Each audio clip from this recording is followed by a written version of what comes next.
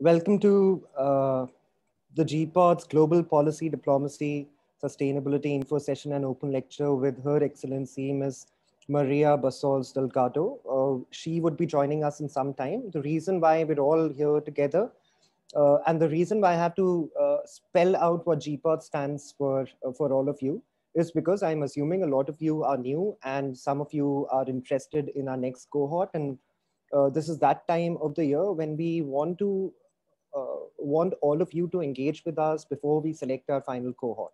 So one of the things that we're really looking forward to through this discussion is piquing your interest in GPOS, letting you know what this is all about and why one should go ahead with this fellowship, but also to make you realize the potential that each of you holds, make you realize the potential that each of you could hold with two specific uh, tools that GPODS provides to you. Now, there are wonderful, wonderful things that have been said about GPODS. We were recently uh, nominated for the United Nations SDG Impact Awards as well. And there are a lot of things that we'll be covering during our talk today. But there are two specific things that I want to take you through before we delve into the whole discussion about the Global Policy Diplomacy Sustainability Fellowship. So, right at the beginning, what is the Global Policy Diplomacy Sustainability Fellowship? GPODS, as it is called, is basically a 3-month virtual, everything's online, fellowship. And it's quite literally a fellowship because you're joined by people from across the globe, uh, from across professional backgrounds, from across professional uh, strata at which you stand, from different age groups. So there are a lot of segments of fellowship that we explore during the GPODS fellowship. So it isn't just a lecture series that you attend over the 3 months and learn something new and go back. That's only one part of it. The other parts of it, as we'll take you through during the presentation, are how you all get together as part of this GPODS community from people across the globe, getting to know people who might not be within your professional realm as of today. And when you think of them, you might think that you've kind of hit a wall as to what do I do with this network. But as you go ahead further into the GPODS fellowship, you'll be connected with so many individuals who will help you explore your professional and academic pursuits going forward. So that's just the tip of the iceberg about the GPODs, because I've only explained the fellowship part to you. I haven't yet gotten into the GPODs part of this, the global policy, diplomacy, sustainability part of it. And there are a few things that are very, very noteworthy about this fellowship. The first thing is, when I ask myself what is the difference between me of 21-year-old, 25-year-old, 30-year-old versus me of 50-year-old, 60-year-old, there are two main differences that come to mind. One is the academic knowledge that you kind of conjure through your professional careers, right? So when you were, say, 15 or 16 versus you of today, there is a lot of knowledge capital that you've gathered about what you're interested in, right? It could be sustainability, it could be policy, it could be international relations, international political economy, comparative public administration, global commons, all of those things might come into the picture.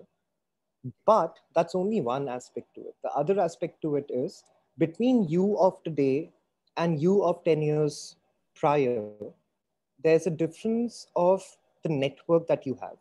You know more people. You know people who will help you with your professional pursuits, academic pursuits, your friends and peers who help you, encourage you, guide you towards wonderful things that you're doing in your life.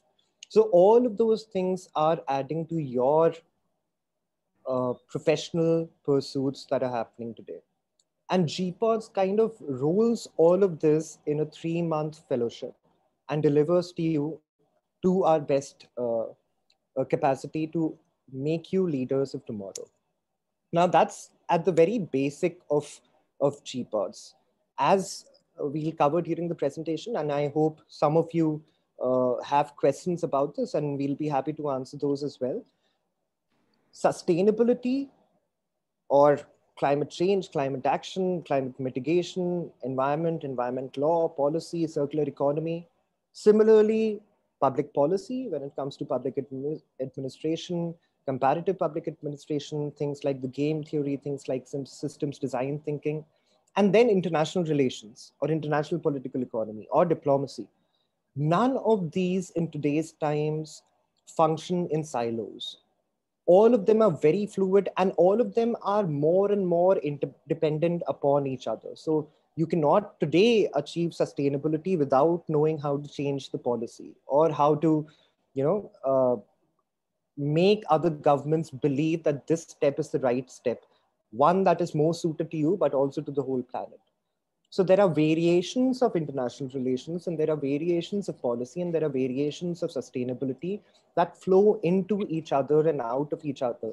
And these are some of the things that is at the crux of the GPODS Fellowship. So as we take you through the presentation and as I'm joined by Arpit Chaturvedi, let me quickly introduce myself and then we'll move on to Arpit's introduction and we'll take you through the GPODS Fellowship. So I am an environmental lawyer by qualification. I hold a master's in environment and energy law and policy from Stanford University. I was a Rising Environmental Leaders Fellow. Do not ask me when, it was quite some time back. I have worked for the United Nations Economic Commission for Europe. I worked for the United Nations headquarters. And now I run an environmental policy think tank along with Arpit. And with this, I'll move on to Arpit and Arpit would quickly introduce himself and then we'll move on to what GPODS is all about. Sure. Hi, everybody. Great to be meeting you here. And my name is Arpit. I head a think tank called Global Policy Insights. We work on international political economy, governance, and sustainable development. And we are based out of India, New York, and London. I also have co-founded an environmental consulting firm, and we are doing some great work along with Ishan. It's called Envipol. And I'm the co-director of the GPODS Fellowship, and I teach a course over here called Comparative Public Administration that I've also taught at the San Francisco State University to graduate students over there. And looking forward to be interacting with you today. All right, great. So guys, let me first tell all of you a couple of pointers, which are the most asked questions, and they're on our FAQs on our website as well. Who can become a GPODS fellow? And we are going to go through our fellows and it'll become clear to you that we have a very open mind when it comes to the GPODS fellows. But there's an objective that we're trying to achieve through the GPODS fellowship, which is creating a community of global leaders who can effectuate change going forward.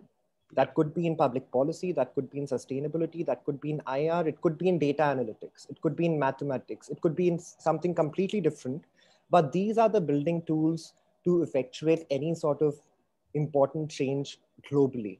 So who can become a GPODS fellow? We've had anthropologists, we've had scientists, we've had mathematicians, we've had environmental lawyers who I have a soft spot for because I'm an environmental lawyer myself. We've had public policy professionals, we've had politicians, we've had bureaucrats, you name it, and we've had them. And the reason military leaders. And military leaders. And the reason why we have such a diverse group of people joining us as fellows is because we really want GPODS, and we've, to a large extent, achieved this objective of making GPODS a cultural melting pot. But not just a cultural melting pot, it's also a melting pot of knowledge base. It's a melting pot of professional backgrounds where different people coming from different professional backgrounds blend into this leader of tomorrow and exchange their knowledge while also seeking knowledge from others. And that knowledge flow is at the heart of GPODS. And as I take you through the presentation, it will become clearer to you. Again, as we're talking about who can become a GPODS fellow, let me also right at the outset, let all of you know, and we'll discuss this later as well. We also believe in diversity of age. We believe that to provide a perfect environment, we want people who are just starting out in their career or people who are still studying for that matter, because they're the most innovative of us all. I think all of us could agree. And we want people who are 20 years, 30 years into their professional backgrounds because they know the currency of experience. And when you, as a GPODS fellow, interact with your peer who's been in this profession for 30 years, or interact with your peer who's just about to start off in the profession, you'll realize there was a lot of chasm between what you have been doing and what you could do and what you will be doing. So those are the things that we want to address right at the outset, that who can become a fellow. And we'd be taking up all the questions that you guys have at the end of this presentation. But let me just quickly kick off this presentation then. So I have been talking a lot about what this beast is about, and let's get right into it. As I explained to you, GPODS is not that creative a name. It is quite literally an acronym for Global Policy, Diplomacy, and Sustainability. This is the heart of GPODS. As I explained, policy, diplomacy or international relations, and sustainability or environment, climate change, climate action mitigation cannot work in silos anymore. They are fluid, and GPODS gives you all of these, the tools, and equips you with tools in all of these spheres through this 3 months virtual fellowship, where you can build off on your knowledge of diplomacy or on your knowledge of policy. And even if you have none, you can build up your knowledge of diplomacy and policy and sustainability through not just the lenses of that particular faction, but through various factions that we cover. So that is GPODS in a nutshell. But I assure you there's a lot more to it than just the acronym that I have described to you. So I think this is quite self-evident, but as I explained to you, public policy.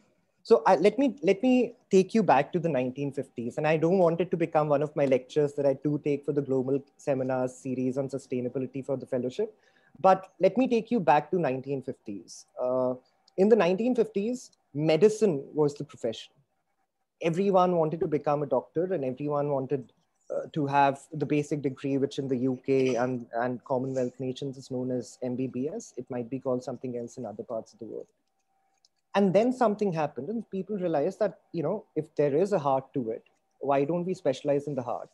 People became cardiologists. If there are nerves to the human body, why don't we become neurologists? If there is a kidney, why don't we become nephrologists? And we are at the precipice of that happening to public policy. We're at the precipice of that happening to diplomacy, to sustainability. So public example is not just limited to public policy, what you and I understand. It is a lot more about public policy of elections, public policy of conservation, public policy of democracy, on the lack of it, public policy of changing systems in a way that you do not limit yourself to the municipal government of your city, your state, town, but also you bring on issues like how do you merge systems that work efficiently for the economics of that town, right? So it's not just making sure that everyone has clean water, but how can everyone benefit from that clean water? How can how can you find a way in which the economics of clean water will merge into that? And that's, as an example itself, shows you how public policy will merge into sustainability. And that's why the study of these three factions is so important in today's time. But again, diplomacy, if you take as an example, and I do not want to take any specific names of any specific states or countries, but you can see water diplomacy playing out in real life. You can see waste diplomacy playing out in real life. You can see forest diplomacy playing out in real life. How when certain forests are cut, the whole world is at stake. The health of the whole world is at stake.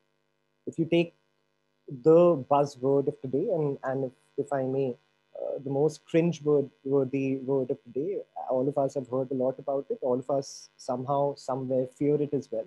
The coronavirus diplomacy as well, right? How is this working out in real life? How do international relations get affected by this? How do you merge public policy in a way and leverage the sustainability that has happened due to the coronavirus pandemic and the lockdown that ensued? So all of those things are just an example of what we cover. and a minuscule example of what we covered during the 3 months online fellowship. So if at any point of time, Arpit, you want to add something, please do jump in. But that's certainly. I mean, I was just thinking about your example related to water diplomacy, and I just thought that, okay, if we think about this problem that, we want to provide more water to people, let's say in, you know, the northern part of India, which is, let's say towards China, or let's say, that region of India which borders near Nepal and China both. Now, what do you do if you want to provide more water in that region? Uh, a, it's a public policy challenge because, places around that, the groundwater is running out. So you need, you have to think of various ways as to, are you going to ration water?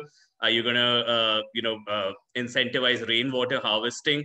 Or are you going to dig up a canal? If you're going to dig up a canal, then that becomes a issue of diplomacy again, because China is an upper riparian region over India, and if the water is coming from there, then you need to figure out a way to get into a diplomatic understanding with China on as to how you're going to do it.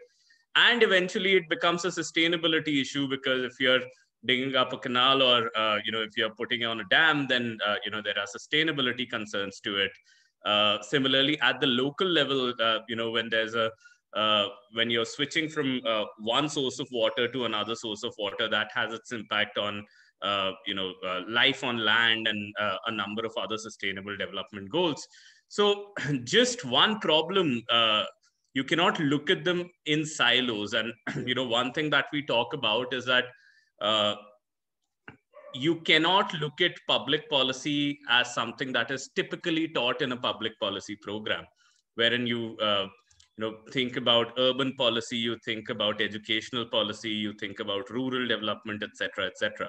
You have to link public policy with things, and all of these, they do matter, but then you have to link public policy with sustainable development and diplomacy, and only then do you get the real picture of any problem that you're solving. So that's the reason why we decided that we want to work with people who want to understand these three disciplines, and who want to understand the interactions and intersections of these three disciplines. So that's the broad idea behind this program. correct. And there, let me also clarify that GPODS fellows are not required to have any prior knowledge about these disciplines. Certainly. While you might have some sort of knowledge or know-how of any of these disciplines, but you're not required to have them, because the idea is to start every course, start each of these journeys that we take with a single step, and hopefully we'll be able to cover the 1,000 steps by the end of the 3 months. So 1,000 miles, I apologize. 1,000 steps would be too short a name.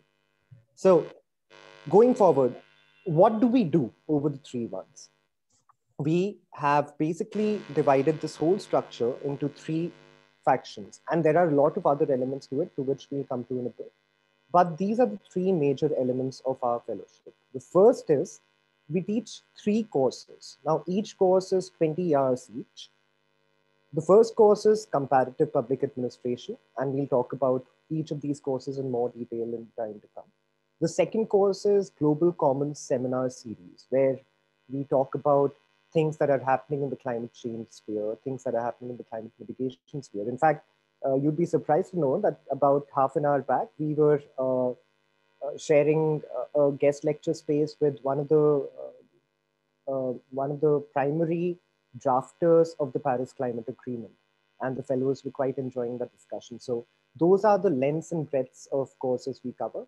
So that's the Global Commons Seminar Series. And the third is the seminar series. The third is the International Political Economy course, which is basically the diplomacy aspect to it, the international relations aspect to it. So those are 3 courses. I'd repeat again: CPA, Comparative Public Administration; Global Commons Seminar Series, which is the sustainability faction; and the International Political Economy course, which is the International Relations and Diplomacy faction. Each of these courses are 20 hours each, and we'll be discussing what all we cover in each of these courses, so that you have a fairer idea of where you would be headed if you do take these courses. So Apart from these, we have 5 workshops lined up, and I'll let Arpit take over for these workshops. But we realize that experiential learning is not just learning from experienced professionals, but also how things turn out in real life. So that's why we have this provision for 5 workshops for our GPODS fellowship. Sure. And so if you look at the structure broadly, think about, put yourself in our shoes and just think about what we want you to leave with at the end of the day. And what we essentially want you to leave with are 3 things. One is knowledge about public policy, diplomacy, and sustainability. And that knowledge building can take place in these courses that we have over here.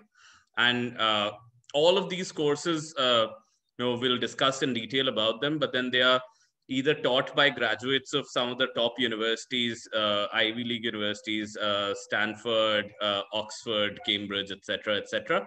And they are designed and benchmarked with the courses that are taught in, we did a survey of many courses in these fields, and then this is almost like a super course that we created by weaving them together. Now, the idea is that you receive knowledge from the courses, you receive skills from the workshop, and you receive exposure from the mentorship and networking from the mentorship lectures. The idea over here is that, you cannot just be successful in your profession or in your fields with knowledge alone. You cannot be successful with skills alone, and you cannot be successful with exposure and networks alone. And you need to have all 3 of them to be an effective professional and to bring about some meaningful change in the world.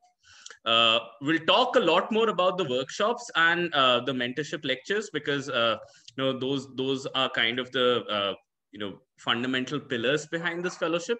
But then let's quickly talk about the courses over here. There's, as Ishan rightly mentioned, we have the comparative public administration course, and this is the course that I teach. It is a course which is focused on methodology of public administration. And the broad question behind this course is to understand that why doesn't a particular policy that works in one place works in another?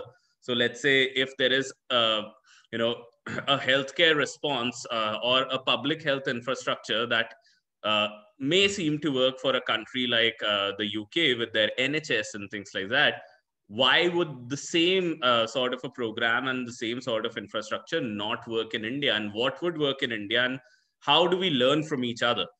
So that's the broader question that my course seeks to answer using some qualitative comparative methodologies based on set theories.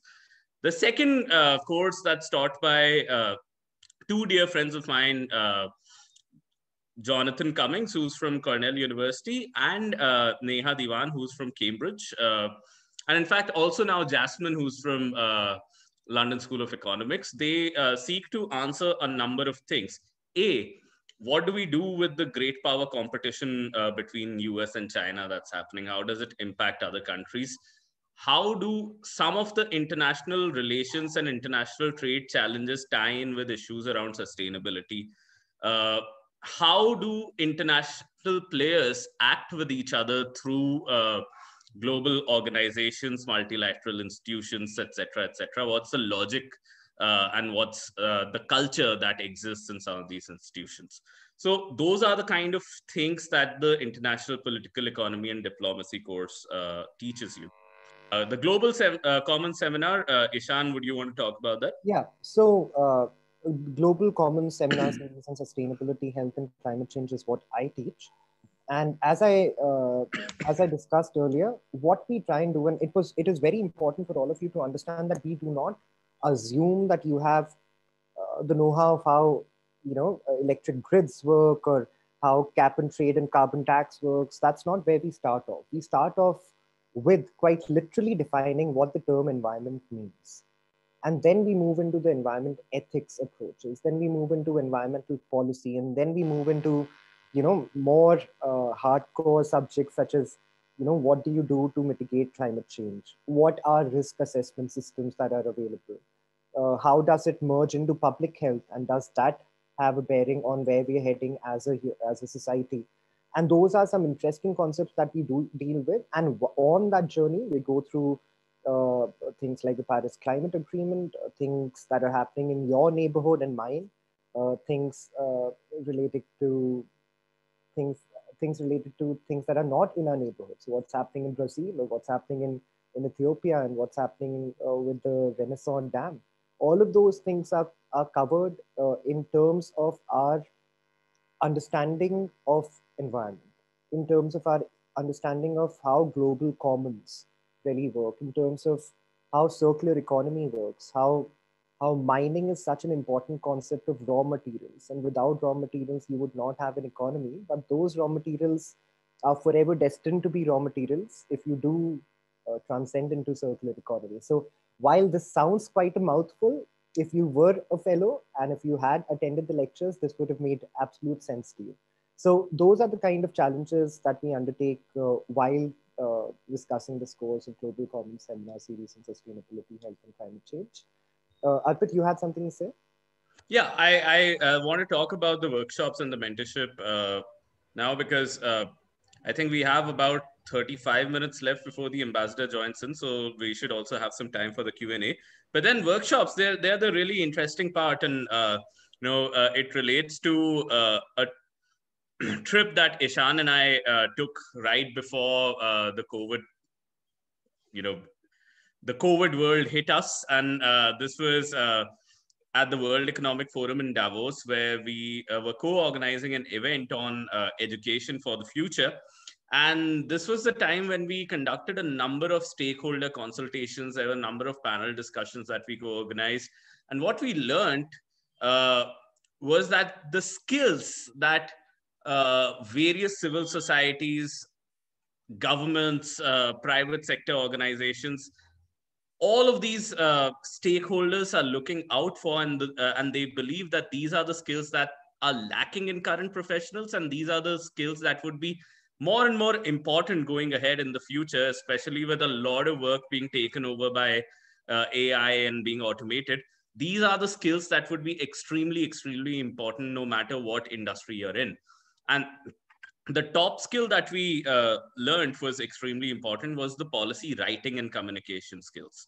So if you're able to write well, write coherently, write convincingly, and communicate your perspective and your argument well, then that is a skill that would take you really, really far. Then another thing that ranked high up the chart was sustainable economy and climate change. And this is not just a body of knowledge, it is a skill, because you have to practice a way of thinking when you're dealing with things such as circular economy. How does sustainability marry economics, and how do you make decisions which are sustainable?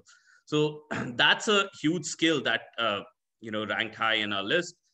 The third bit was complex problem solving. And for complex problem solving, what we do at the GPODS fellowship is that you'll find yourself going through a battery of public policy, sustainability, and diplomacy case studies.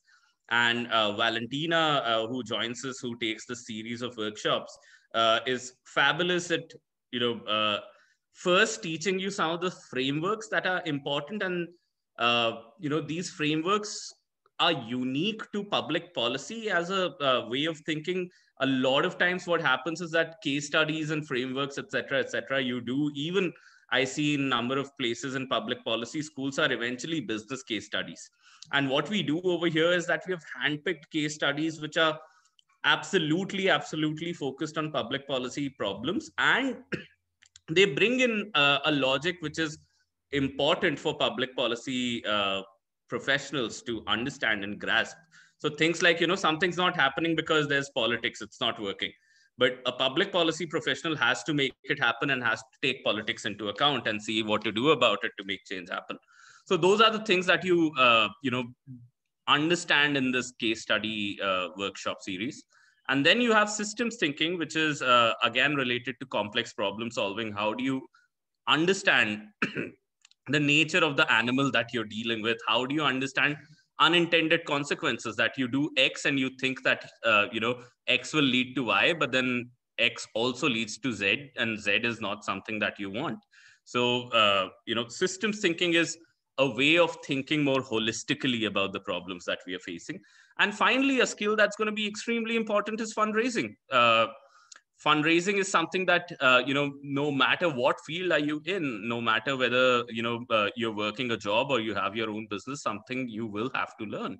So, yeah, I see Cherry has raised his hand. So, Cherry, do you want to unmute yourself if you have a question over here?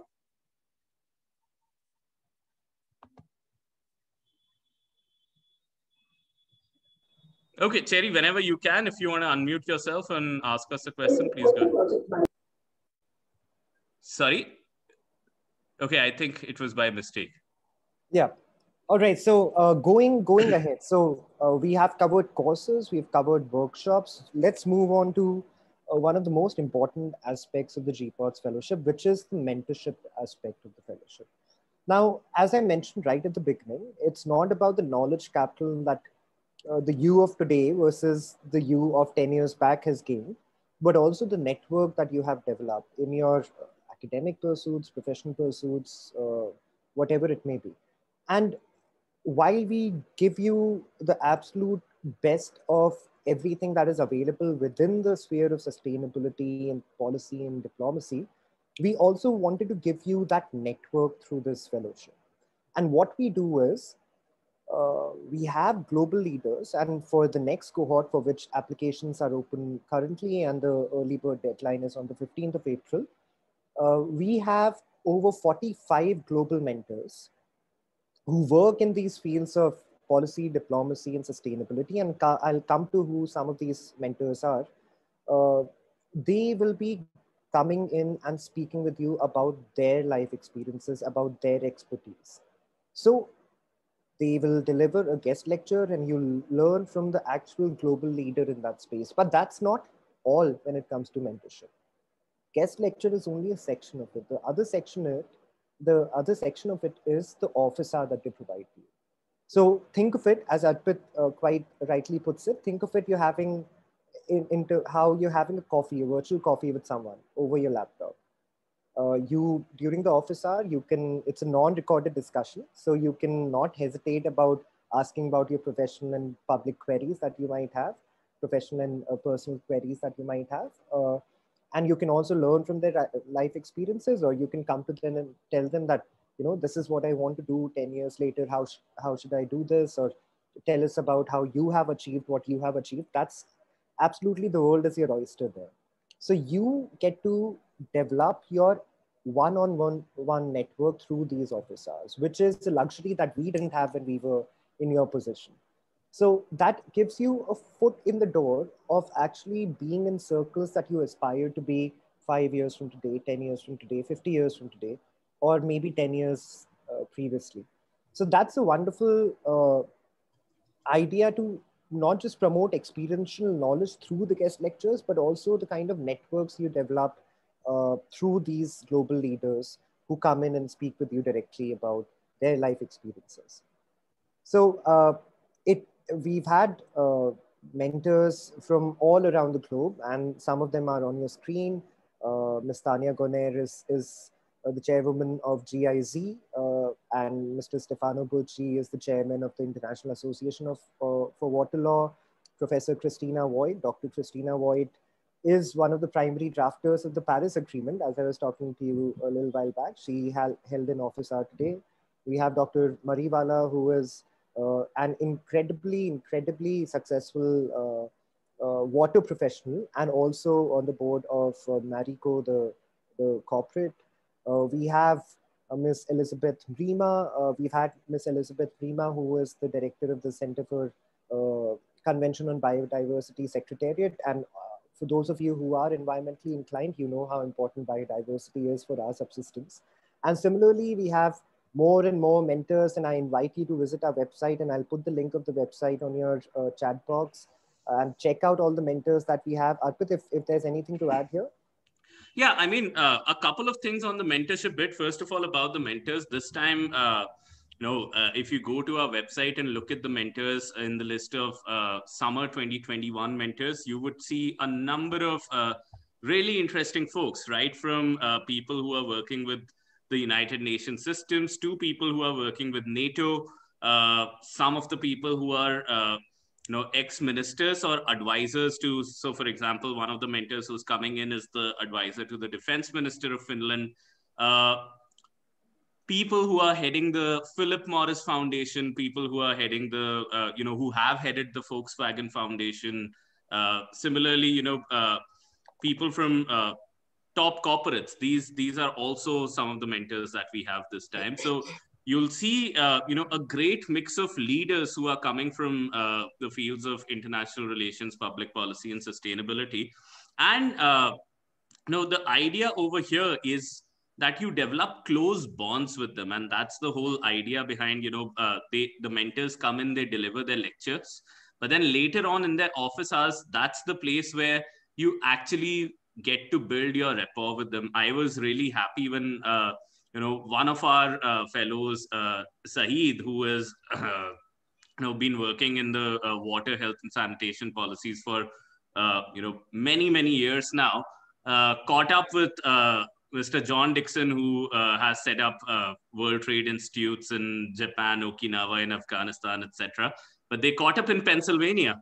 Similarly, we've had fellows who have had, impromptu meetings or alumni meets in Mumbai or in New York and, various other places. So the idea over there is to build a community of like-minded folks and community of folks who can open a lot of doors for you and introduce you to new kinds of information. In fact, there's good research that is available. You'll be able to read that people who actually make a lot of difference in the world and who are able to,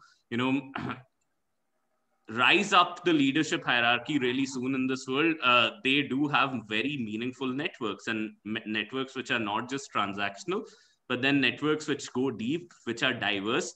Because if you have diverse networks, you get new information in place. In fact, we've had fellows who found, good projects, good job opportunities. Some of our fellows, they started, working on with our mentors on special projects, and then later on, our mentors wrote letters of recommendation from them for them, and they got into some of the top universities in the world. So the idea over here is that the mentors and the fellows, they eventually become like one family. And the good thing right now is that right now, for at least our initial cohorts, we are allowing members of all of our cohorts to not just be part of your own cohort and interact with the mentors that you might have right now, but then you can also attend all of the future cohorts or future seasons of the fellowship for no additional fee, and keep building, because every time we have about 10 mentors who are constant, and the rest of the 40, they keep changing, or rest of the 35, they keep changing. So anybody new that comes in as a mentor at GPODS, you can over the years keep expanding your networks. And I always say that, if you're in a top-notch university, you'll probably meet one really influential person per week. So, at an average, it's like you're meeting 52 people in a year, and we make you interact, and not just interact, build deep connections with people of that stature, around 50 of them in a 3-month period. So that's the kind of value that we bring in. And then, coming to our fellows are also, they come from various geographies, various backgrounds. We have had fellows from India, from Israel, from Germany, from New Caledonia, from, Australia, then Sweden, Nigeria. So a number of countries from where our fellows come from, Italy as well over there. Guys, you guys must also excuse us because it's very difficult to remember all the fellows, their geography. We are better with names, I assure you. And certainly, I invite you to check out our fellows page on the website if you're interested in knowing them. Also, feel free to reach out to them or to us directly, but also to them to learn about their experience during the fellowship. Yeah. And as Ishan said, that all of these fellows, they come from very different backgrounds. They could be engineers, they could be current students, they could be people who are coming in with 10 or 15 years of work experience. So you'll see people from all walks of life coming in and, learning something of value at GPODS. All right. So quickly, a little about what has made GPODS possible. Now, I hope by now you have a fair idea of the length and breadth of the fellowship program, and such an extensive, interactive, engaging program could not have been done without the support of our absolutely incredible partners. So Envipol, the environmental consultancy policy think tank, is one of our partners. So is Global Policy Insights, which Arpit is a director of. We have the International Union for Conservation of Nature India as one of our partners. We have the Global Young Leaders Academy as one of our partners. And we have the That's association. the Associated Network for CSOs and NGOs for South-South cooperation. Uh, this is essentially, an organization which is a part of the United Nations Office for South-South Cooperation, and they are one of the backers of our program. And similarly, like GYLA, this is a fairly interesting program that takes place across the year, though. But then their flagship programs take place at the World Bank and the UN headquarters. And I'm told that when Justin Trudeau was a youngster, Justin Trudeau used to be part of this program as well, and I've attended this program. Super fascinating.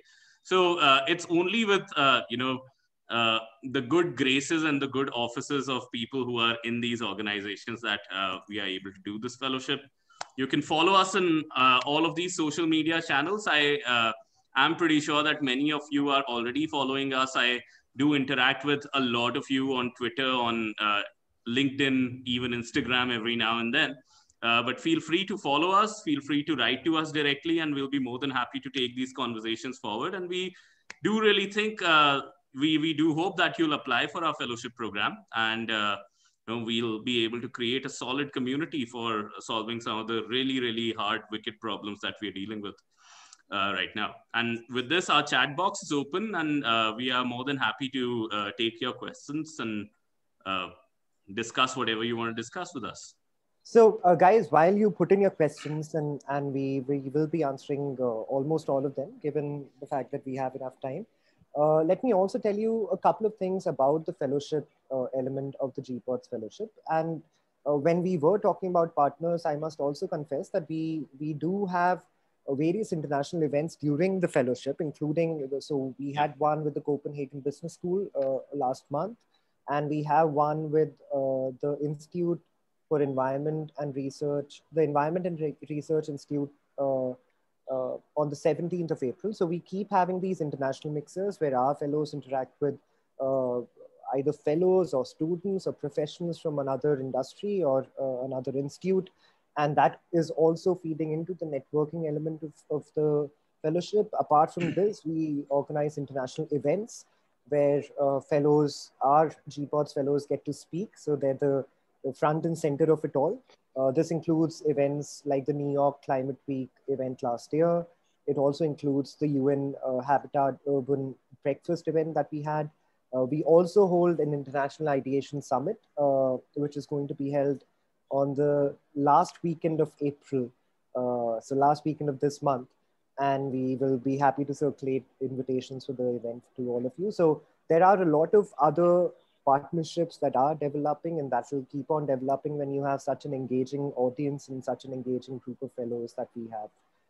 And on those events, let me just underline one feature of that is that in all of these events, actually, our fellows are at the center stage. So whether it is the New York Climate Week or the UN Habitat Conference. So UN Habitat Conference Part 1 took place in the previous fellowship season. This time we are having another one with UN Habitat. For the next one, we are planning one with King's College London. And in all of these, the fellows are speaking in panels, and we really think that that's a great way to learn by doing. So, if you're, for example, speaking this month, some of our fellows are going to be speaking on the European Geoscience Union conference, and that's one of the larger environmental conferences that takes place in Europe. And they're going to be speaking on frontier policies and technologies for life underwater. And the idea over there is that even if you're a person, even if you're a fellow who hasn't researched enough about life underwater earlier, this will be your chance to not just research about it, but also to build, enough expertise, enough authority, and enough, confidence to speak out in the public about some of these issues, which are really, really important. And these conferences are attended by some of the top people in the world. uh, in fact, for our UN Habitat conference, we had senior British bureaucrats, Indian bureaucrats, parliamentarians, etc., attending the event. So these are the places where you get to be in the front line, and you get to have the spotlight and talk about some of these issues that matter to you. uh, the thing that we are in talks with King's College London is again a very innovative sort of a format where we come together and we think about, we are going to get futurists, we are going to get sci-fi writers, etc., along with our fellows, King's College students and professors, and imagine what could be the craziest climate or security catastrophes of the future. That's going to be 1 hour, and then there's the second hour is going to be about what could be the craziest or the most innovative solutions to combat some of those crazy catastrophes. So those are the kind of brainstorming sessions that we also engage in during our fellowship. So while we're still awaiting questions from the audiences, and at any point in time, please now also feel free to unmute yourself, because we'll be joined by Her Excellency in about 10 minutes time. Let me also give you a little background about whether you can do this or not, because again, a very common question that we get is, how do I manage this with with having a full-time job, or how do I manage this with having to graduate in 3 months time? I'll have exams, that sort of a thing.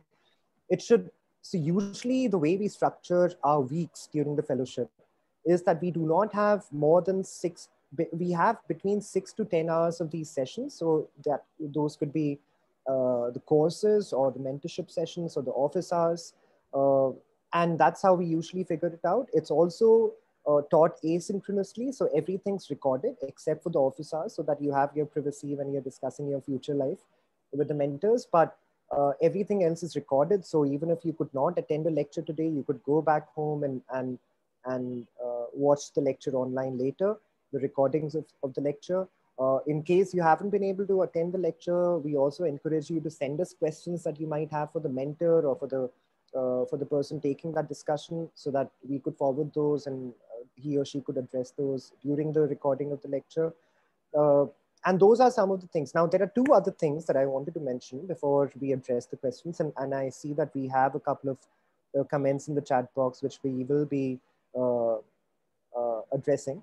Now, one is that we also have this very innovative concept of having a virtual cafe, which is basically fellows having a 24/7 Zoom link, which they can just log into and find other fellows from this cohort or the last or the future cohorts, hopefully. And you can just have a coffee or a drink and have a conversation about that, about something that you might be interested in, about something that could be common for the both of you, or about something that both of you dislike together. So that's also a relationship building, network building exercise that we want all of our fellows to undertake, and we encourage it almost in all of the sessions that we do undertake. So that's another thing. And then finally, about how do you graduate? So we've covered who can become a fellow, how do you become a fellow, which is by logging onto our website, applying for it, uploading your resume and your statement of purpose, or letter of recommendation, if you have one, and then sit back and relax and see, and we'll get back with you with the decision. But once you have gotten through the fellowship and you've covered all these courses and mentorship lectures, how do you graduate? So we encourage all of our fellows. The only graduating requirement we have is the capstone project. What is a capstone project? It is basically, I can hear myself. I'd request everyone to mute themselves for now. A capstone project is basically a 5 to 7 page document that you prepare on something that you have taken from this fellowship. So it could be from one of the mentor discussions, it could be from one of our lectures, it could be from one of the talks that you had in an office hour, or a virtual cafe that is tangentially, even if so, related to sustainability, policy, or diplomacy, and you write about it. And the idea is for all of you, each of our fellows, to have one publishable product in your hand when you graduate. So this would not just add to your academic and professional profile, but also establish you, in addition to having you speak at all of these conferences, which we do, establish you as an expert in whatever you have written about. So some of the past capstone projects have been on indigenous beekeeping, on revamping the waste management systems of the world, and those are just some of them. Those are some that spring to my mind, but that is also an important aspect of the fellowship. Right. Let me just quickly take up a few of the questions that I'm seeing in the chat box over here. I see one question by Amadio Baltasar. I don't know if I've pronounced your name correctly, Amadio. So Amadio is, hello, how are you? Yes, I'm good. Thank you so much. Amadeo is actually. Amadeo, all right. Like the musician. Yes, I have a question because I received one of your emails last night around 1 a.m. and I still read it and I registered, but I didn't read it completely, but I saw some fee about it.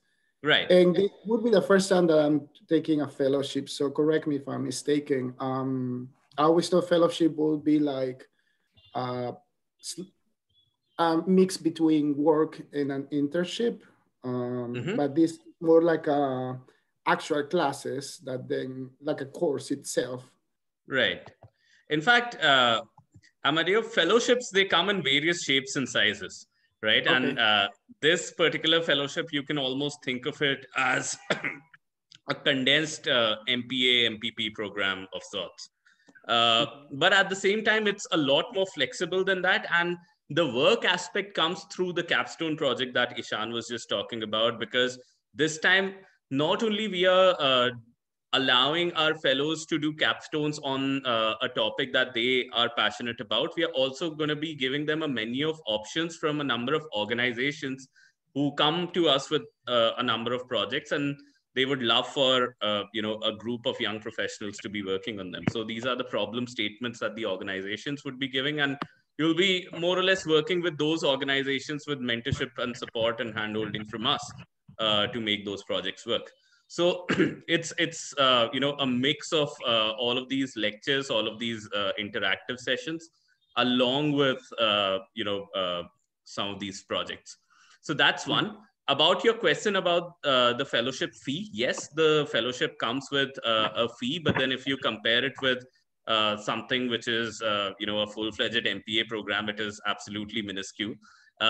We do offer partial scholarships. The scholarships, we rarely give anybody a full scholarship. It has rarely happened, and it's a whole admissions committee that takes that decision. And typically, we give partial scholarships that would range from 15% to 30% of the fellowship fee. Okay. And that also depends on the quality of the application, right? Of course. The last two questions I have, probably everyone has a similar question, is so I live in New York. Right now is almost 10 in the morning. So this is going to be online. So, but what is the schedule? What's the time that will be? Because I'm also working during the day. And the second one is how much is the entire fellowship, the application fee and everything else? Sure. So the exact amount of the application fee would be on the website, but then I think in US dollar terms, it's around $1,300, $1,350. Yes. Is that right, Ishan? It's around $1,300. Yes, that's the whole of the fellowship fees. And about your schedule that you're asking about, Amadeo, one of our greatest strengths is our fellowship cohort joining in from the east to the west. And we do design classes in a way that everyone is able to attend. And I know it's a bit of a challenge for everyone, but we have a bunch of fellows who have participated in the fellowship from New York. And I'd be happy to forward their contact details to you, and you can have a word with them as well. But usually for New Yorkers, and I consider myself a New Yorker because I've stayed there for quite some time. So for most of us, the time is either early morning or late evening. So that would be around between 7 to 10 a.m. or between 8 to 12 p.m. But again, it depends on the mentor lecture, because there are times when mentors themselves are joining us from New York. So it's a lot more convenient for you. There are times they're joining us from Jakarta, and then we just have to adhere to their time zone. So we have to make those adjustments, but everything is recorded. So but that's typically, typically, if I were to just add to what Ishan said, you'd find about 8 to 10 hours of engagement during a week. We keep Saturdays a little heavier because most of our fellows are working professionals. Most of our mentors are also working. So all of our mentors are actually working. So, they have to adjust according to their hours in the office. And our fellows, likewise, most of our fellows would come from, the US and India, and also in Europe. And that time, around this time where you're at is kind of the sweet spot. And you'll probably have a 2-hour lecture on, a typical week would look something like this, that you'd have a 2-hour lecture on Monday, you'd have a 2-hour engagement on Wednesday, 2-hour on Thursday, and either 2 or 4 hours on a Saturday. So that's broadly how it is. Yeah. Thank you. So if those are most of the questions, again, it's great questions, Amadeo, and I'm glad you brought it up, because I'd actually made a note of talking about the time zones, but it absolutely slipped my mind. So thank you for bringing that up. If there are any further questions, please feel free to ask us. We'll also be joined by Her Excellency in a few minutes, I think. Yeah. I'm here. Oh, she's here. Oh, all right.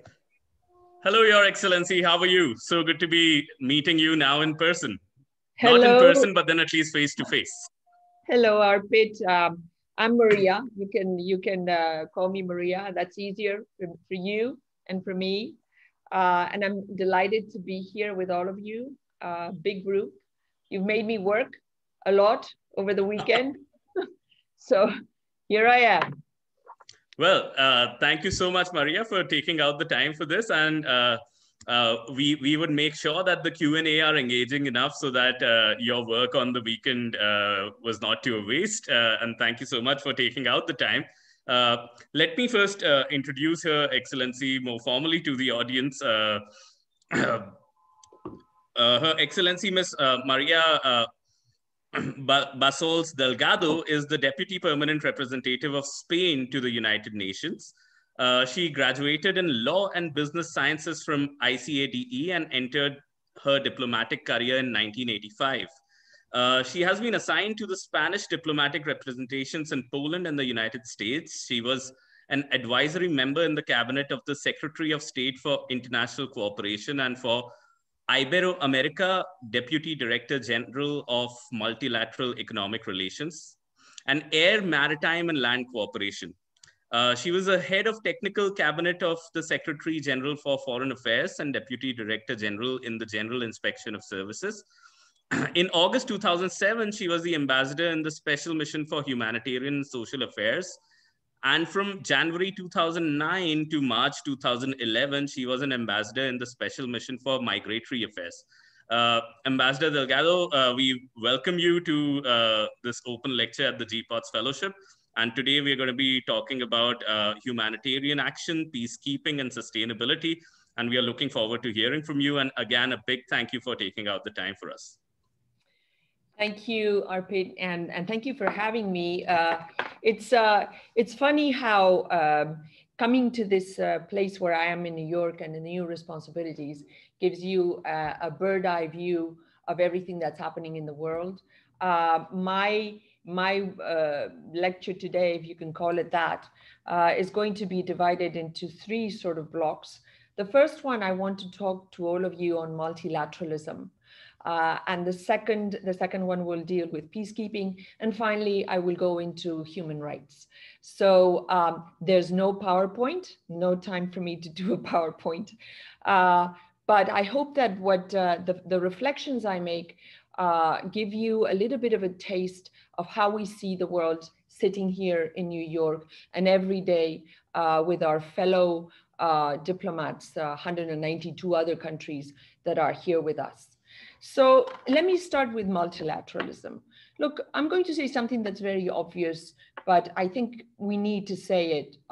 We live in a multipolar world, a world where sovereign countries all of us face similar challenges, global challenges, where many of us have to suffer the global assertiveness of a few countries and must accommodate all of us to our own very often very complex realities. Finally, we all have to live with the inescapable reality that none of these global challenges that we face can be solved individually. Furthermore, we live in an interconnected multipolar world of global challenges and aspirations, as well as conflicts.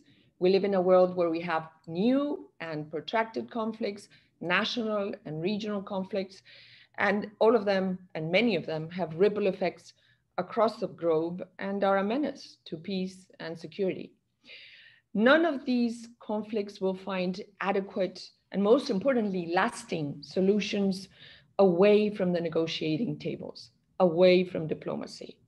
Most of these diplomatic efforts will be carried out in a multilateral fora. So in this setting, some say multilateralism is in crisis. I say, let's not forget what the world looked like when multilateralism was not there on a global scale. Europe knows too well how this looked like. It looked like war, incessant war, I would say, small wars between regions, medium wars between countries, bigger wars amongst alliances, and then World War II and World War I before that to really drive the message home. It also looked like stunted growth. It looked like lack of progress. It looked like lack of trust.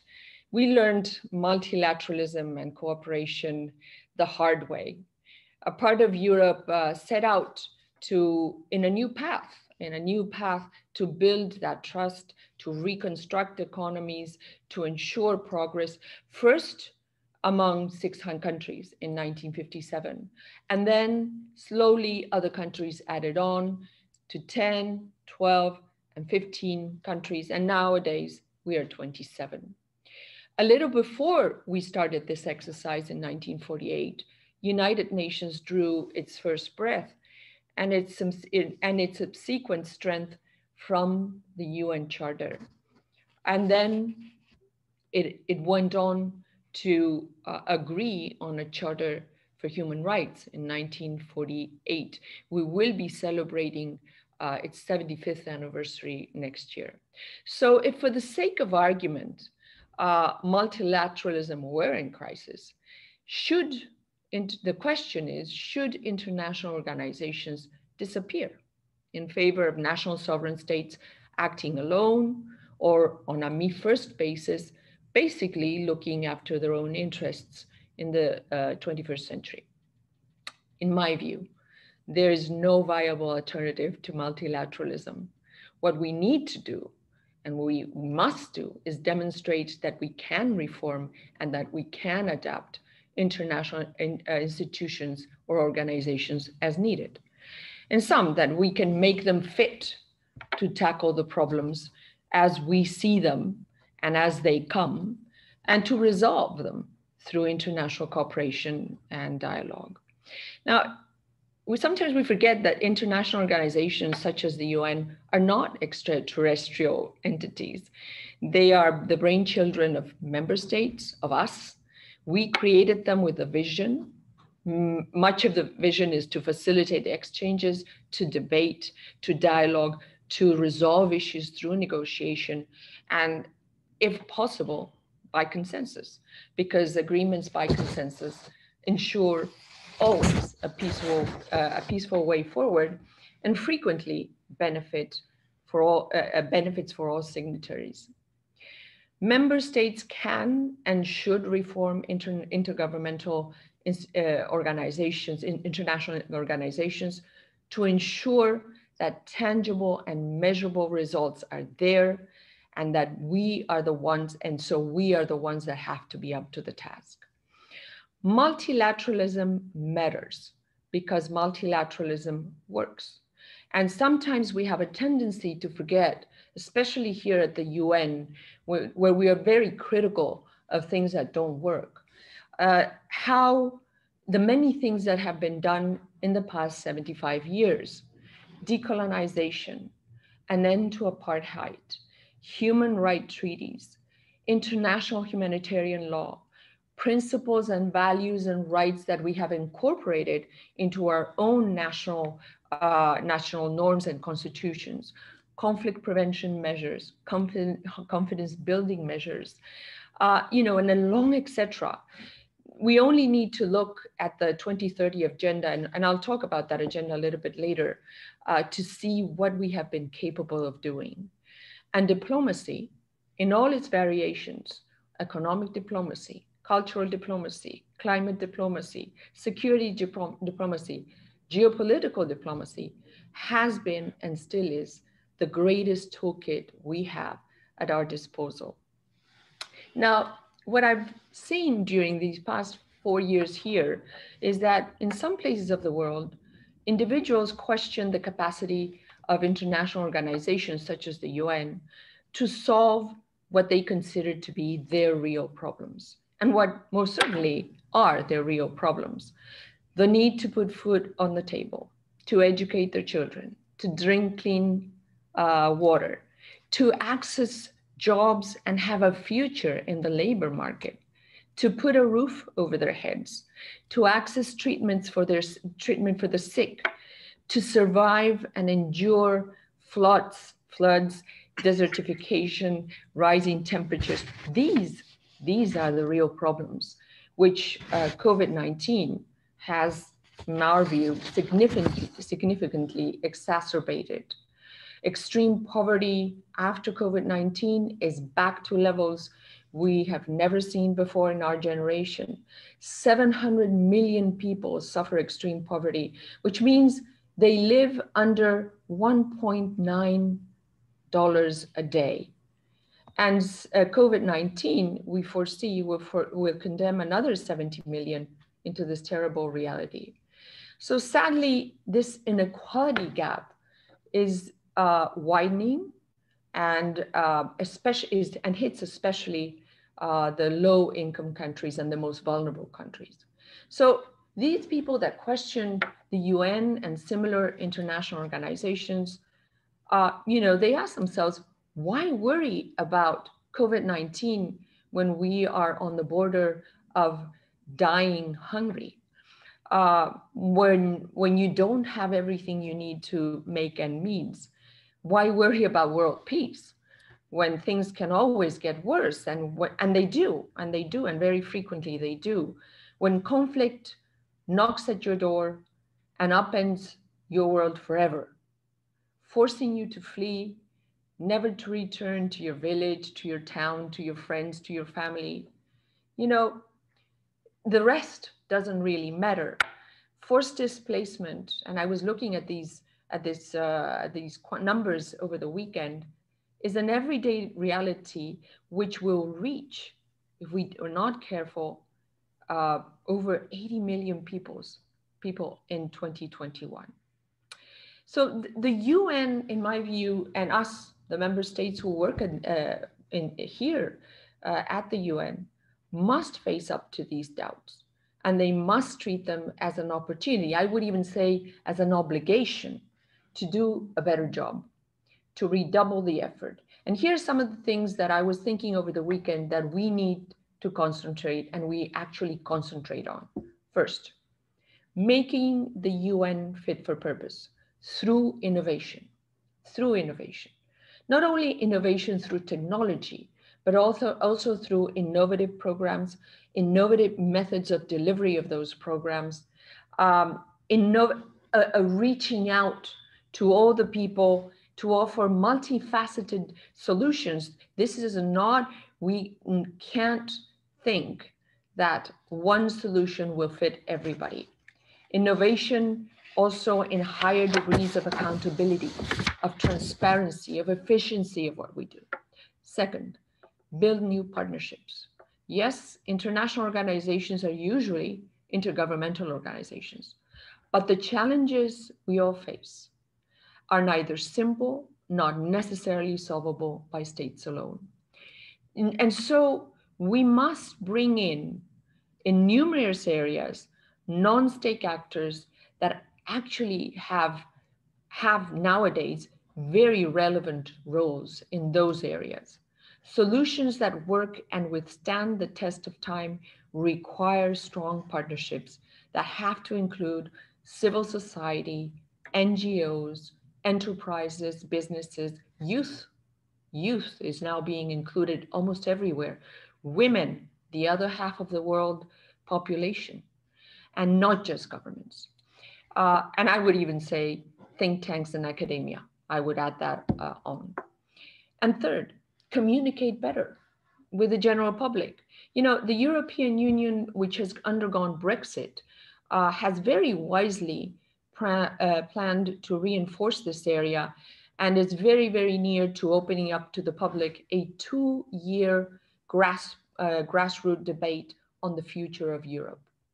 And this program will allow all citizens to express their views during their this time period, 2 years.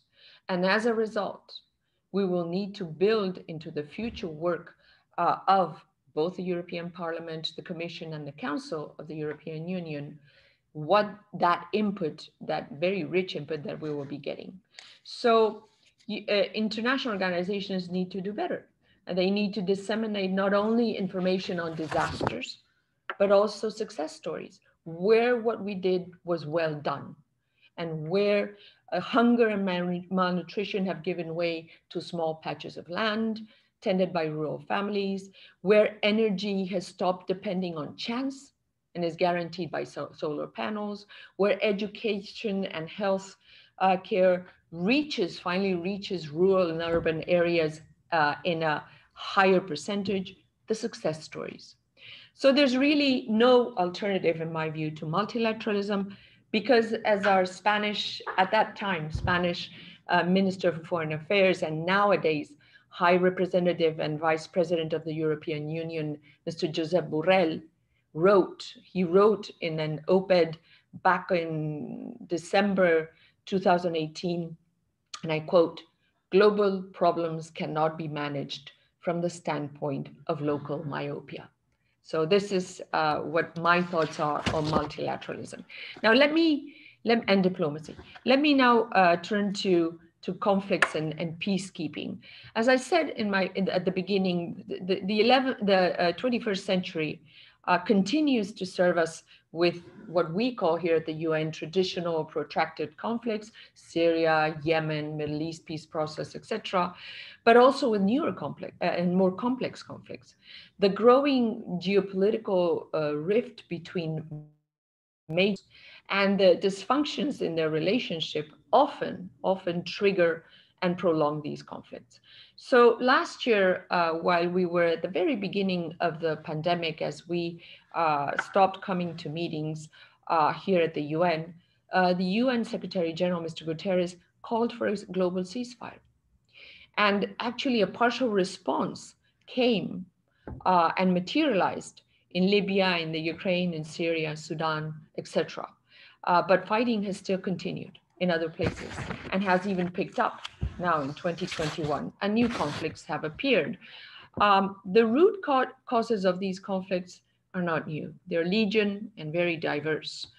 In general, it's about the economy, cultural differences, land disputes, but more and more in the past decades, it has also been about raging climate change, about water disputes, about a collapsing biodiversity, about xenophobia, about ethnic rivalry, about terrorism, and nuclear proliferation, just to mention a few.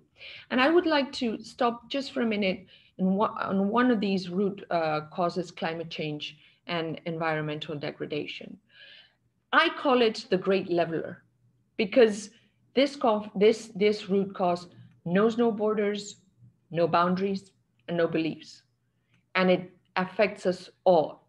And for some countries, the small island developing countries, this is an existential threat. And they say this very often here at the UN when they take the floor. Numerous conflicts have been linked to exploitation of natural resources, timber, gold, oil, diamonds, minerals, rare minerals. They're all at the heart of this.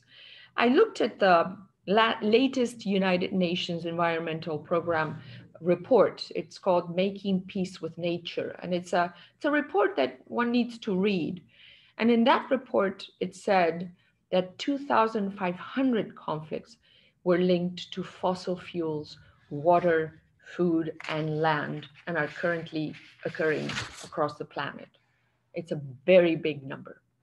Land degradation, water crisis, water scarcity, all of these put together cause environmental migration for many, many people.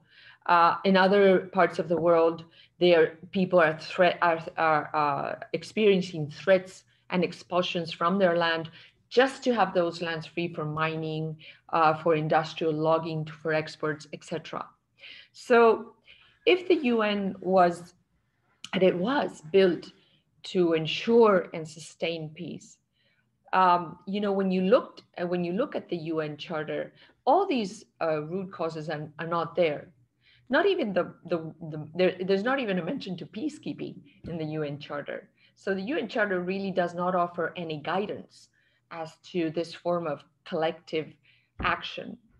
The UN peacekeeping history, and I was going through it over the weekend, is full of lights and full of shadows. It's some success and many failures, as it sought to provide security and peace all over the world.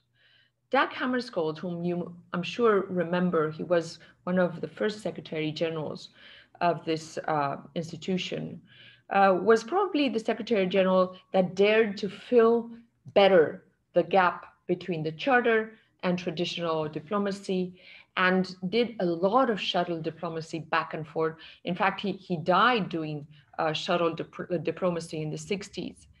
This role, after Dag passed away, was very much curtailed during the Cold War. I mean, the two major powers were the ones to decide in reality about war. But subsequent Secretary Generals, without wanting to play politics, played an important role in settling disputes.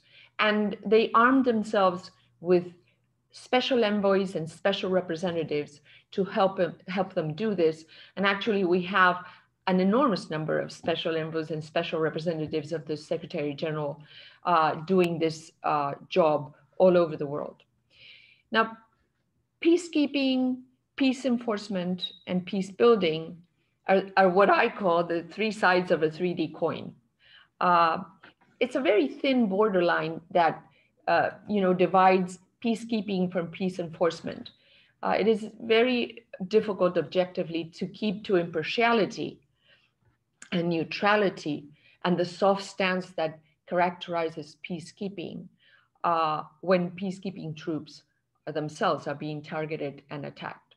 So sustaining peace nowadays involves more than ever the need to act in three stages of the conflict: pre-conflict, during conflict, and post-conflict.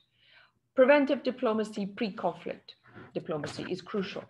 And it is at the center of what Secretary General Guterres has developed as his broad vision for this agenda. One of the first deployment of peacekeeping forces as a preventive measure was UNPREPDEP, a peacekeeping operation that's almost lost in time in 1995, when peacekeeping forces were deployed with the task to patrolling Macedonia's border with Serbia. So conflict prevention has been used in the past and continues to be used, but it entails a very big capacity to recognize, analyze, and deal with the root causes. This is why it's preventive diplomacy.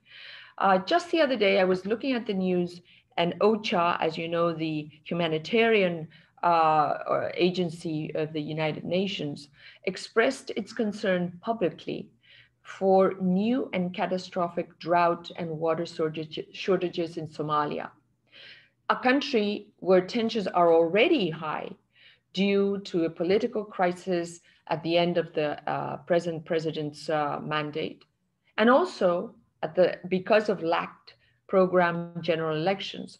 But furthermore, tensions have kept rising in this country because of the attacks of terrorist group Al-Shabaab near the capital.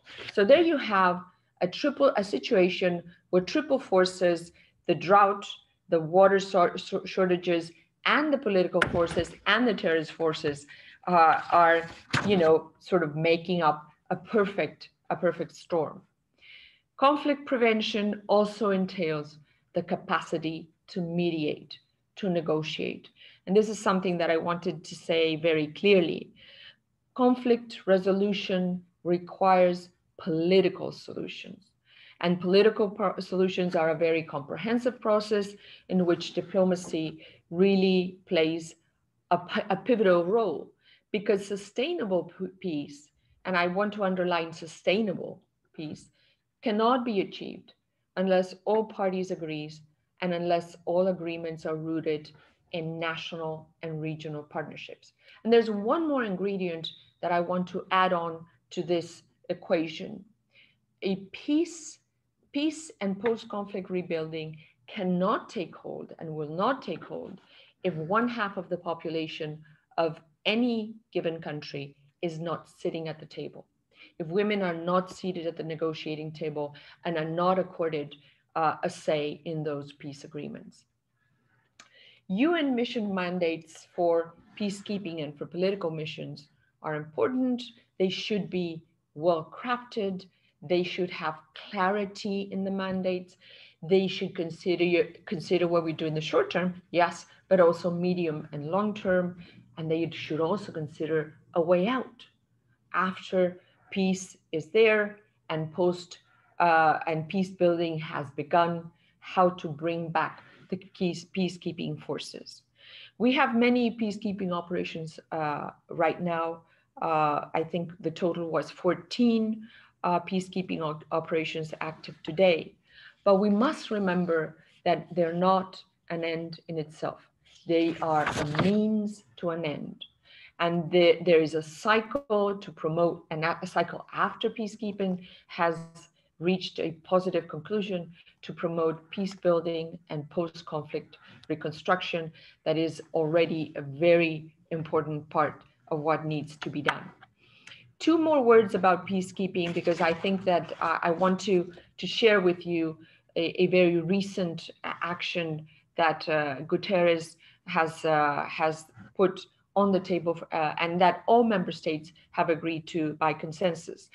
The Secretary General Guterres went public last year with a document called Action for Peacekeeping.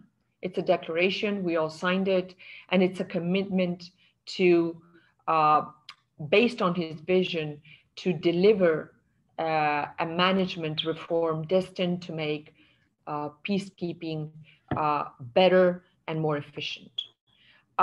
This action for peacekeeping is still going on and valid today. He put it on the table 3 years ago. But in order to reinforce this document, Guterres just a few days ago reinforced it by with a new document, Action for Peace Building Plus. It happened last March. And there, the two main ideas that I wanted to underline was that Guterres found a need to again reinforce the primacy of politics for the resolution of conflicts and the search for durable solutions that are needed to sustain peace.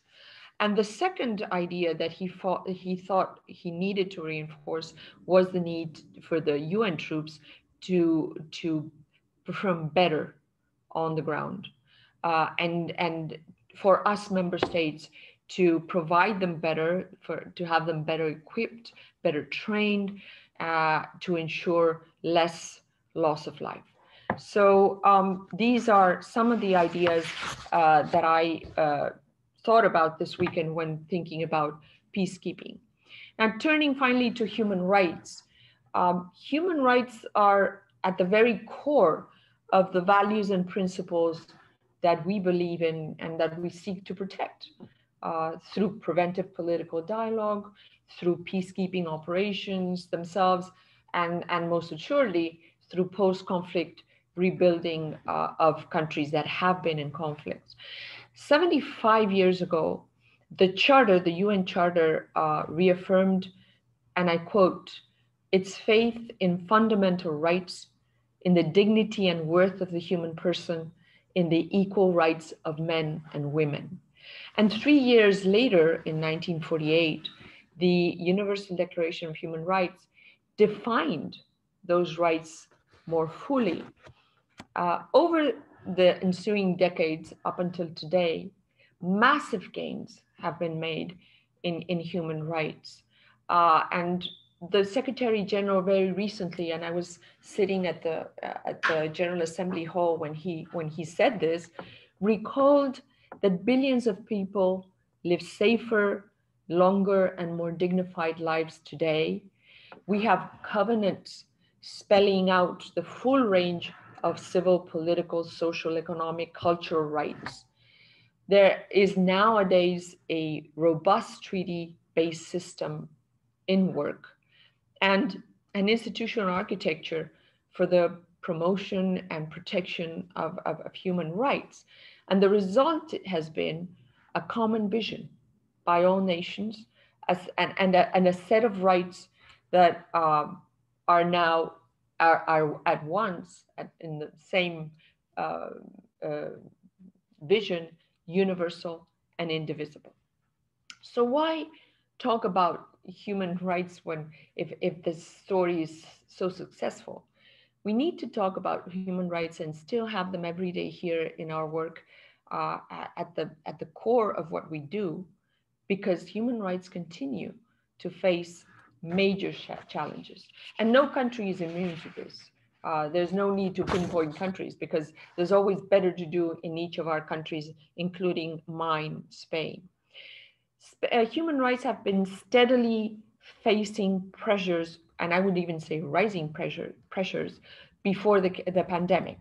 And they continue to do so now during the pandemic, even more so, and will continue to do so in the next years. I mean, during the pandemic and before the pandemic, the rule of law has and it continues to be challenged. There are repressive political systems that infringe on basic freedoms, on basic rights. There's little accountability for atrocity crimes. Women, girls, minorities, LGBTI people are confronted with chronic discrimination and violence. Racism and xenophobia are on the rise, and a very long etc. Guterres, the past 2 weeks when I was at the General Hall Assembly, underlined that COVID has even triggered another human rights crisis of its own, the limitation of civic space and work of journalists and human rights defenders. He further pointed out that in his view, the greatest human rights challenge during COVID has been gender equality, gender-based violence at home, job losses, women lost more jobs than men, child marriage has gone up, sexual exploitation has gone up, the loss of education for many women and many girls who had no access to internet. So, you know, with COVID, we've seen areas that we thought were a little bit more controlled and well, and well into being resolved, slip back. This is why the Secretary General, February 2020, made a call to action on human rights. And he delivered this call to action and renewed it 2 weeks ago in March. And he clearly stated the need to renew the first bond derived from the Charter of Human Rights, from that charter that we all approved in 1948. 48. So as we continue to fight to attain all civil, political, economic, social, cultural rights, several areas continue to warrant an extra effort. Now, when the Secretary General set out in this call to action, the most recent one, when he again went back to the call to action that he delivered last year and renewed it 2 or 3 weeks ago, he reflected on what were the difficulties and what are the difficulties, but he set out 11 principles, I'm not going to go through them, that I thought were very important to guide our way forward. And out of those 11 principles, I'd like to stop just very briefly on 4. First, he underlined quite a number of times that human rights are universal and indivisible. Why? Because human rights are being subjected nowadays to 3 things. Alternative narratives. Some have said there's a difference between the right to development and the civil and political human rights, and the defense of the primacy of relations between states versus those who place the person in the center of human rights. 2, they're being subjected to alternative concepts. So we find that concepts that were never in the Charter of Human Rights are slowly creeping into the human rights arena. For example, mutually beneficial cooperation. That's a new concept. And 3, they're being subjected to a sort of hierarchy. So during the Trump administration in the US, the Commission of Inalienable Rights was created. Now it has been canceled.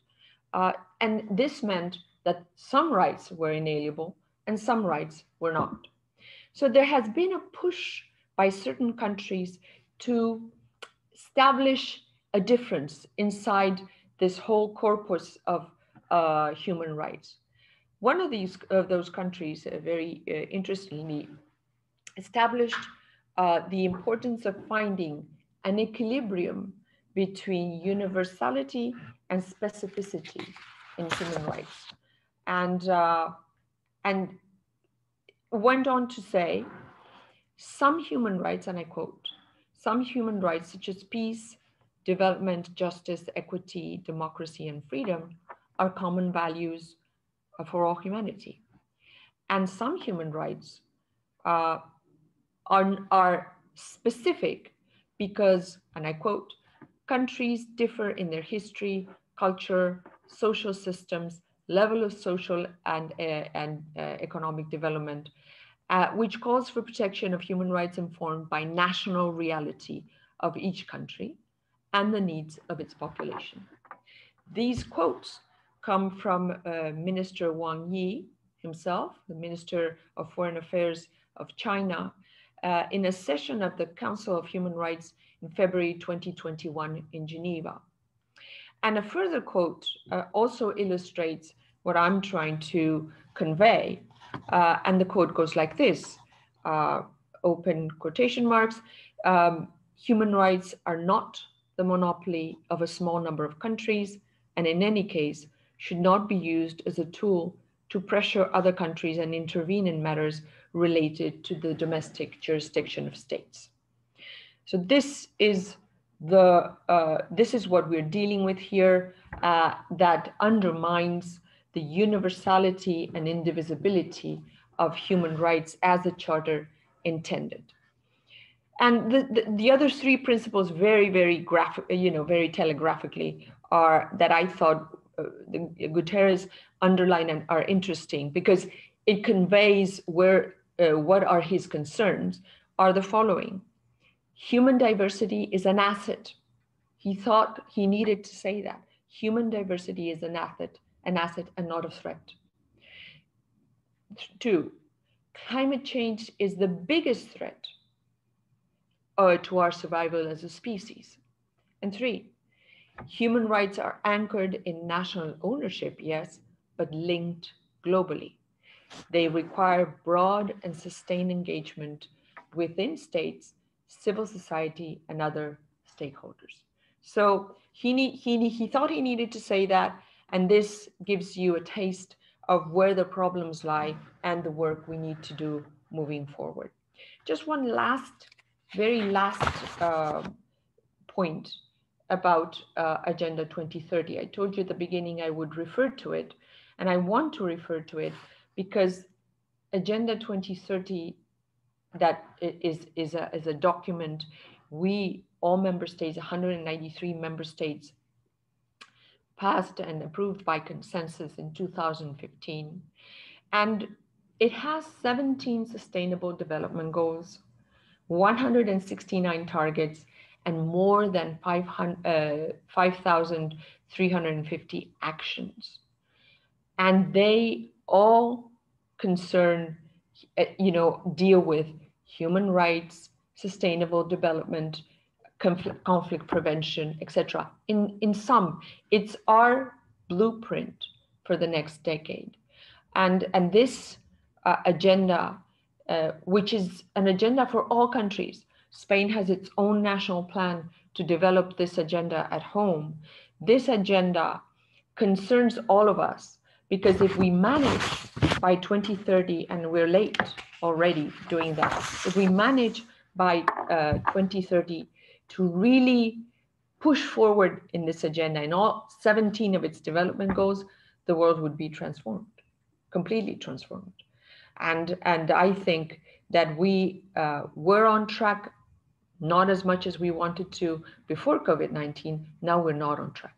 Now COVID-19 has raised the bar, and we need to accelerate very, very much in order to complete the agenda by 2030. I don't know if I have time, Arpit, to just touch on two things. COVID-19, do I have time? Certainly. We do have a number of questions lined up, but then I will cut down on my questions. But okay. I have at least one that I need to ask you after this. But okay. Yeah. So COVID-19 has stalled progress everywhere. We're not on track, as I said, as we were before 2020. And it has added to a list of problems that I have pointed very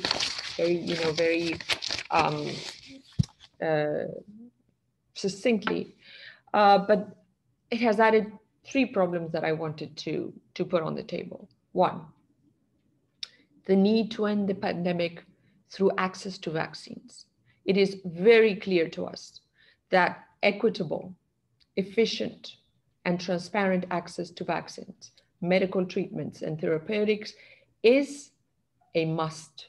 And it's a priority, not only for the UN and WHO, but also for us countries, both developed countries and non-developed countries. We need to ramp up production. We need to reach an agreement to voluntarily and temporarily put on hold intellectual property rights to the vaccine and make it available for production in other countries, etc. So this is one of the problems that we're dealing with here and in Geneva quite frequently. And actually it consumes, you would not believe it, it consumes a lot of our time and not in a lot of our meetings.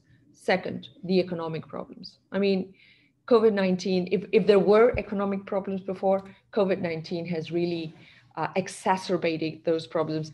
And we now find ourselves with 6 countries in default. We find ourselves with countries that are unable to pay their debt interest due to economies that have either slowed down or completely stalled. There are significant liquidity problems in many economies. Borrowing costs have gone up. I mean, it's a very dire panorama out there. So some form of relief has already come. Debt moratoria and standstill agreements are there. The debt service suspension initiative, which began in 2020, has been extended to the end of 2021. And my bet is that it's going to be extended to 2022. The IMF, after an enormous amount of discussions, has finally approved the transfer of $600 billion dollars in special drawing rights to most vulnerable countries. But not to say, that doesn't mean that a new emission of special drawing rights is not needed, and experts are looking at that. But there's still lack of access to liquidity programs to facilitate market functioning, and many are advocating for just outright debt cancellation in order for low-income countries and very vulnerable countries to be able to, stand a little bit better on their own 2 feet while they wait for their usual money-producing activities, tourism, commerce, to come back. And finally, the last issue I wanted to mention is climate change. I haven't talked in depth about that, but we need to be more ambitious. We need to be very much more ambitious before the COP26 in Glasgow starts next November. And this is what we're trying to do locally in my country. But there are other countries also that need to shoulder that weight and come back and go to Glasgow with ambitious programs to reduce emissions. And I'll leave it at that and start with your question if you want, Arpit. Thank you so much, Maria, if I may. And my question is actually regarding climate change, and that's that also gives us some time to talk a lot more about the subject. But before I jump into the question, I have to just say thank you and compliment you for one bit, because this question comes up all the time. Seemingly great debate about whether multilateral institutions are of any good, or have they been utterly useless. And thank you for bringing in a balanced and reasoned perspective over here, where you say that when you look at certain things about peacekeeping, human rights, we have done a lot better than what history has shown us before these multilateral institutions existed. Essentially, as you said, that Europe had been in a perpetual state of war before that. And so were many other parts of the world. But at the same time, you also admitted to the fact that there is indeed a lot more innovation and reform needed. And that is perhaps the most balanced and close to reality view that I've heard on this topic. So thank you so much for that. My question to you is, regarding desertification, and we know that as early as 1977, at the UN conference on desertification held in Nairobi, we had maps of deserts that were drawn for all across the world, and Spain was the only Western European country that was included with a very high desertification rate in the entire European continent, especially the southeast of the peninsula. And since then, Spain has contributed immensely in countering desertification in Nigeria, Sudan, China, India, Iran, and Mongolia. Now, my question is that, again, this is a sustainable development or climate change issue. Desertification eventually turns into a human rights issue because of lack of food, lack of water, and essential human services. Now, what, in your view, are some of the things that the world should be doing, or the world should be coming together on? And what do you think are some of the best practices or recommendations or steps forward that we should take to solve this problem of desertification, which is a climate change as well as a human rights problem? And big countries with big populations are suffering with this. Yes, they are. Thank you very much for the question. It's a very interesting question. It's a question which, in this mission where I'm sitting, we have counselors of all kinds and expertise, and we have a very, very good counselor on environmental issues. And this, as well as everything that is being done for Glasgow, etc., but desertification, water problems, these are all issues which he deals with, I would say, on an everyday basis. I agree with you, and it's a very good question. I agree with you that desertification not only has immediate consequences on the land, on the barrenness on the land, etc. It has very serious social and economic consequences. It's not only, desertification is not only the result of lack of water. So let's be clear about that. It's also the result of overexploiting water and not managing properly water. It's a result of unsustainable agricultural practices. It's a result of overgrazing places. It's a result of irrational urbanization. So the causes, sometimes when we think desertification, there's no water, no rain. No, there are other causes to that, so many other causes. And the UN Conference to Combat Desertification is one of the 3 big conventions that resulted from the Rio Conference, already identified that problem early on. As you say, in Europe, desertification and drought affected countries are mainly Spain, very prominently, but also Portugal.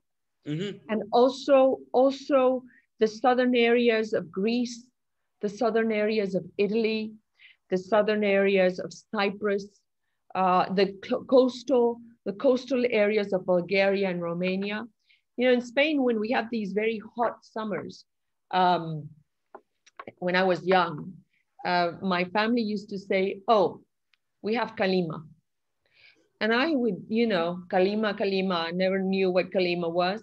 Well, Kalima was the hot, very hot wind from the desert, the Saharan desert, that crossed the Strait of Gibraltar and came into the south of Spain and was responsible for temperatures rising to 40 degrees Celsius in half of our peninsula. So yeah, we have Kalima, and the winds keep on coming from Sahara. Policies. I don't know, I can tell you what we have done to try to stop this phenomenon.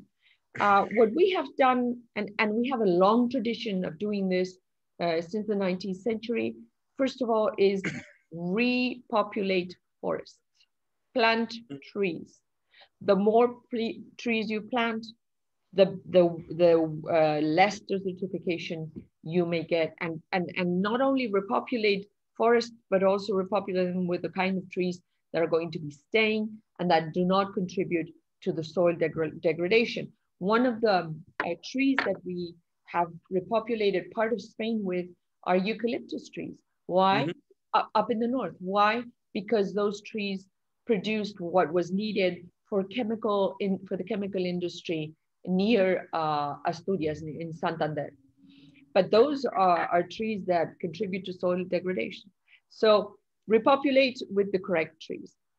Then we have a very good project, and I was looking this up, against desertification in the Mediterranean. So, in the coastal areas. And it incorporates not only the concept of desertification, but what we've done through this project is a map of degraded land due to desertification. And so once you have the map, you have the possibility, once you have the data, which is crucial, you have the possibility to put in the policies, to insert the policies that are needed in each area, and build the institutions that are going to manage and oversee those policies. So this is not magic. This is a lot of work context. In that context. And that is a lot of work. We've also adopted a national plan against desertification. And this plan, looks at prevention, mitigation, sustainable development, et cetera. And the last thing we've done, last April 8th, so last week, we passed the law on climate change and energy, which is part of our contribution to COP26. This is part of what we're doing to eliminate climate change adverse effects.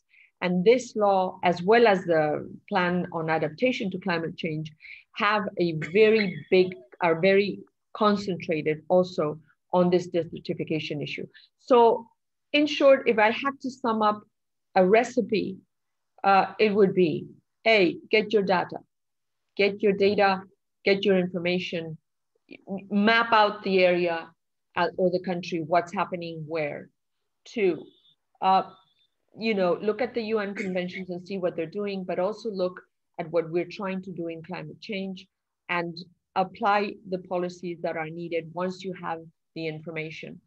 Forestry, more trees, better management of water, whatever those waterways are, and not one size fits all policy. You need to differentiate what you do in one part of your country and what you do in another part of your country, because desertification in our country has been hovering over the south of Spain since the Romans. I mean, years ago. Yeah. And if you go, Romans were so, and I'll stop there because I can keep on going, but Romans were so intelligent that they built aqueducts, and aqueducts were not just a haphazard invention. They were an invention that carried water from point A to point B when plastics were not there and hoses were not there, because they saw the need for that. And manage irrigation, manage agriculture. Those are no-brainers when you try to tackle desertification. Certainly. Thank you so much for this very detailed response. And we have probably just 8 minutes and time to maybe squeeze in 2 more questions. And one is coming from one of our fellows and one is coming from one of our team members. So KP, would you quickly want to ask your question? And then after that will be followed by a question from Dhriti. Yes, good morning, Your Excellency. Thank you so much for such an insightful and informative session. And I especially agree with the fact that we need to be more ambitious when it comes to our climate targets. And in furtherance of that, so my question is with respect to your opinion on the scope for cooperation between India and Spain at a bilateral level, and bilateral agreements in general, in addition to what is envisioned by multilateral agreements such as the Paris Agreement or even agreements with the EU.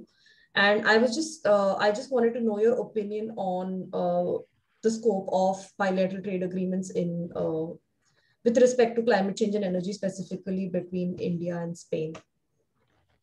Okay, that's really a good question, a very specific question, huh?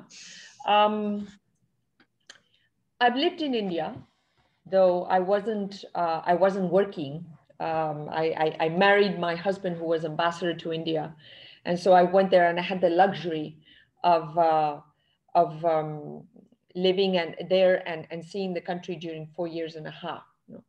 A great country. I had a great time there, but a very diverse country. And I always thought that India was more a continent than a country, because when you travel through that country, you see what you see when you travel through Europe. In climate change, I think that India is doing very well, from what I've been told, doing very well and is very ambitious.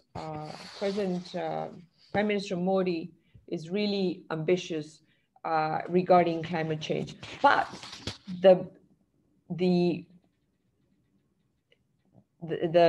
how would I put this in? The words come in Spanish, so excuse me for that. But India is such a big country, and development is so different in one place and another, that really to reduce its emission and to be able to reach its goals in climate, you need a whole of country policy.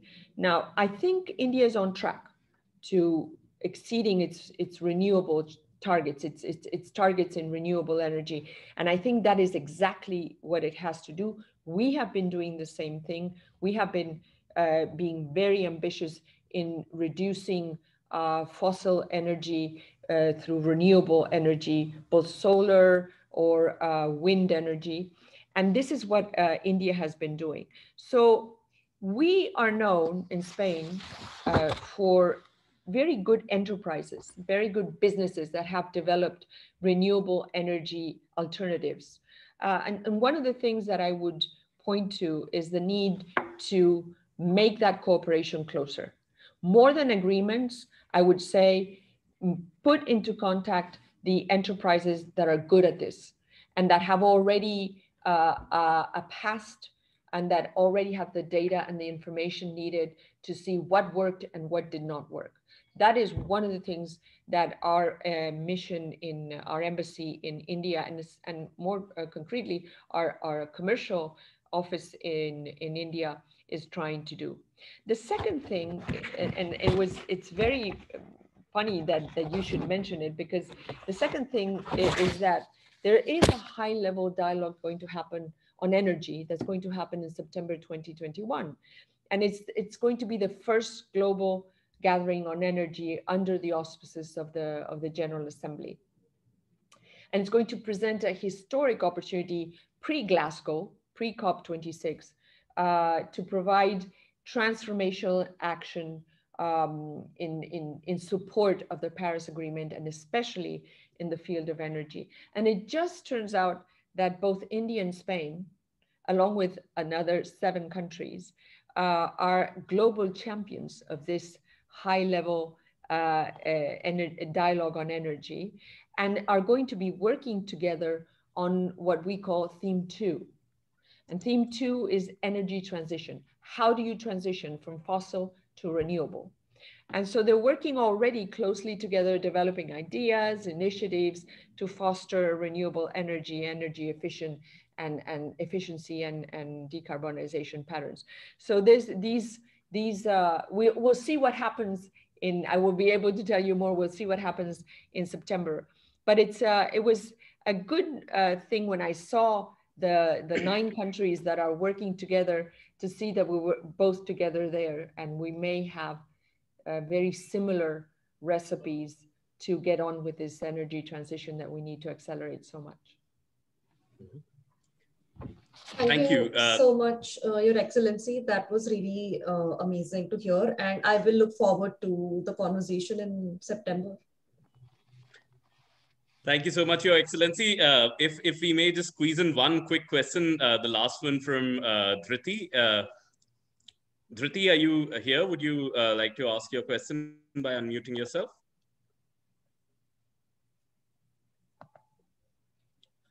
All right. So in that case, if Dhriti isn't here anymore, then Anna from the audience, she had a question. So Anna, would you like to unmute yourself quickly and then ask your question, please? Hello, my name is Anna. I'm from Romania.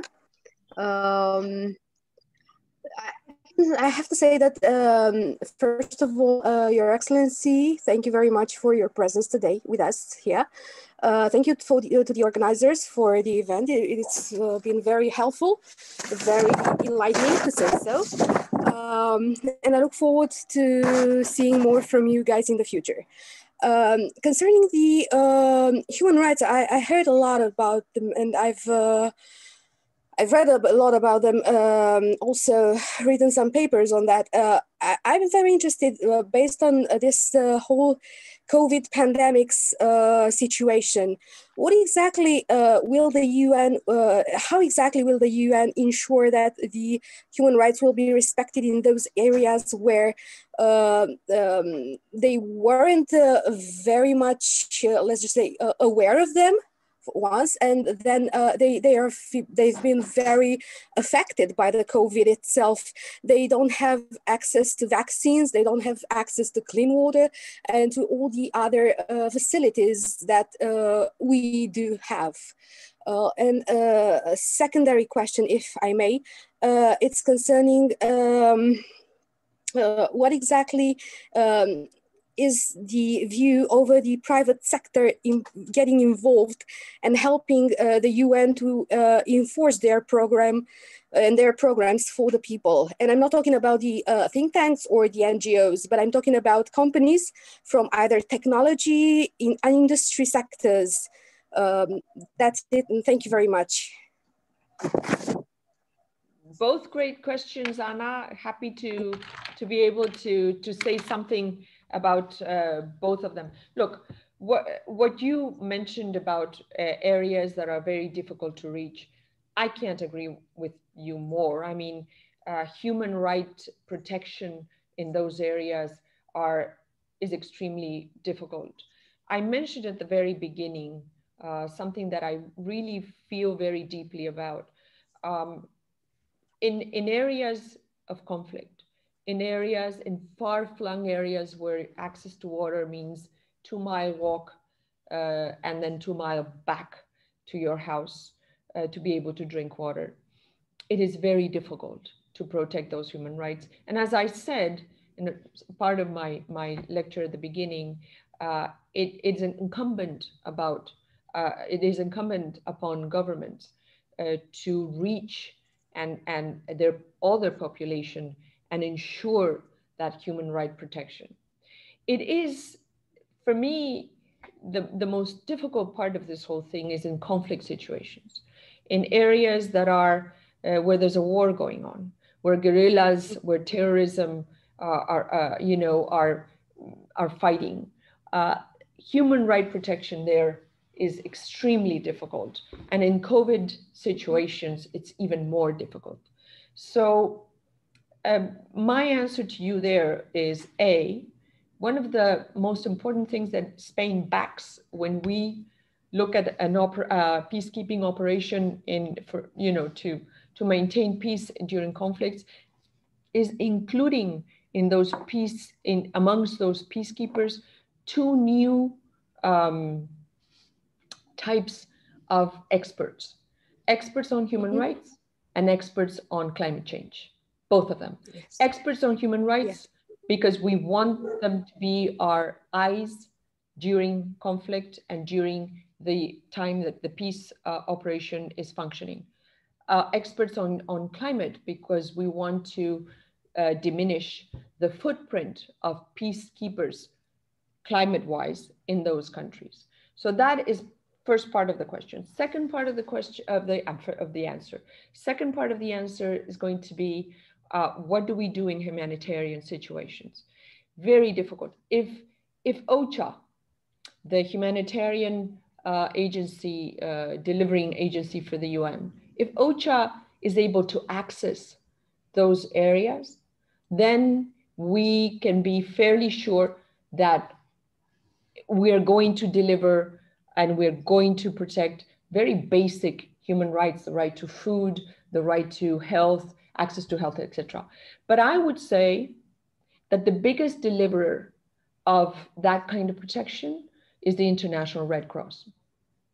That is the institution that has access and the reputation to be guaranteed the access to these sort of situations, even during COVID-19. And they are the ones to be able to report back what is happening and if and what more is needed. And I would like to close with this part of the question. Let's not forget, COVID-19 is in some parts of the world, the least of anybody's worries. First worry is keep your life and not be bombshelled the next day. Yep. Have access to food, have access to drinking water.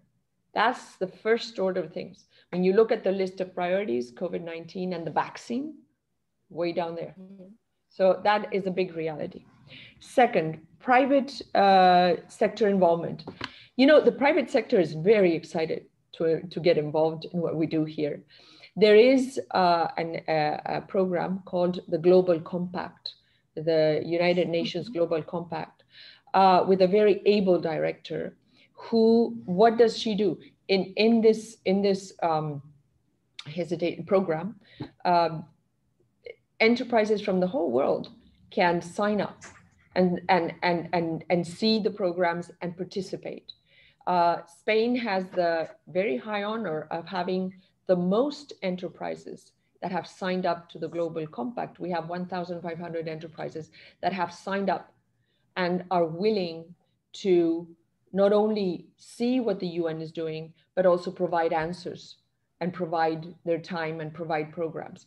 So my view on private sector, on the private sector involvement here at the UN is not only positive, but I would say that it is our obligation, and this is my very personal view as member states, to provide them with much more guidance than we have done up until now on what we need from them, you know, because private enterprises nowadays are not only happy with giving money for this or that project, they want to know where that money goes for and how better to help and have a say. And in my view, we need to open up that to them, that possibility, because all their opinions, since they have information on the ground all over the world, is going to enrich our views and our positions and our programs. And it's going to make them better. Thank you, Ana. Thank you very much. Muchas gracias. Thank you. Thank you so much, Ambassador, for taking out this time and for this fascinating and open discussion on human rights, the environment, international organizations. I think we've covered so much ground today that it's going to take us a while to digest all of this and probably watch this video over and over again. But again, thank you for being so gracious with your time. I did not know that you have lived in India. So maybe the next time when COVID is over, you should visit us and give us a chance to host you over here.